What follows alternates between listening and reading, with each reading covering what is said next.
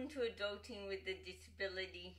My name is Martha, and today I want to talk about 3 must-haves if you have a disability, are in a wheelchair, and need support when you're out and about.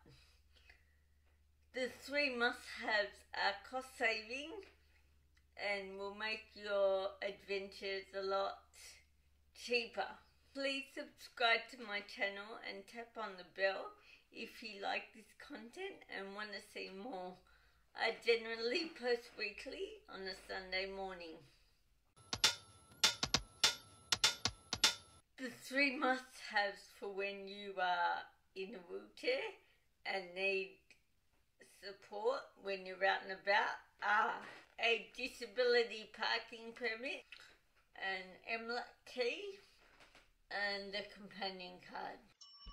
If you are in New South Wales and need a disability parking permit, you can go to Services New South Wales. On their website, if you type in disability parking permit into their search engine, there'll be links to get to their form. Download their form, get your doctor to fill it in as well.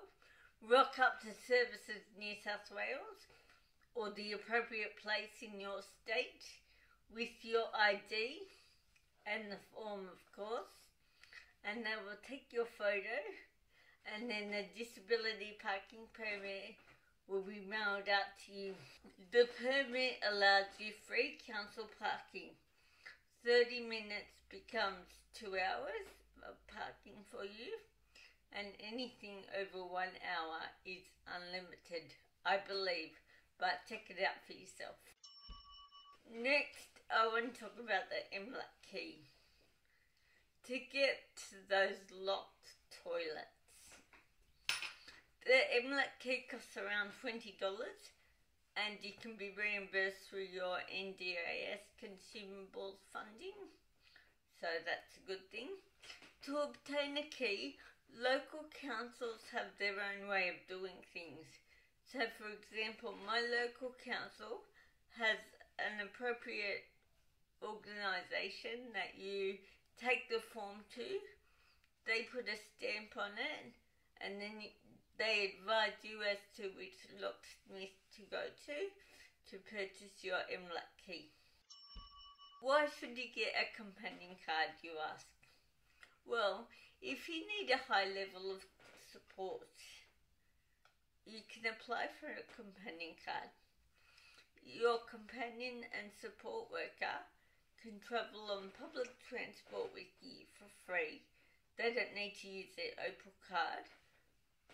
Just when the ticket people come and inspect, you show them your Opal card and your companion card, and your companion rides for free. A companion card can also help you get 1 ticket free for concerts, movies, sporting events, and other venues that use this card.